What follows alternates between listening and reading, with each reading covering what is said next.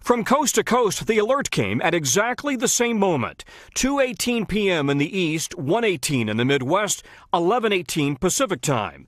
While FCC rules prohibit us from airing the alert tones, 225 million devices were supposed to have received the first test of the presidential alert system. From New York, I hope it's not a sign of things to come. To Chicago, the president can text us? I thought, like, what now? To L.A.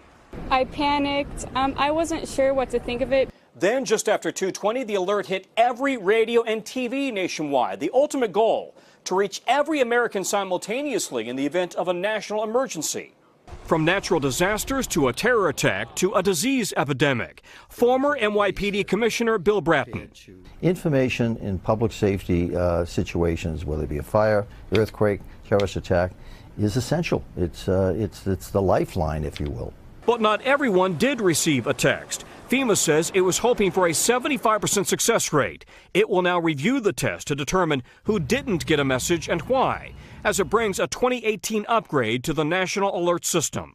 Tom Costello, NBC News, Washington. Hey, NBC News fans, thanks for checking out our YouTube channel. Subscribe by clicking on that button down here, and click on any of the videos over here to watch the latest interviews, show highlights, and digital exclusives. Thanks for watching.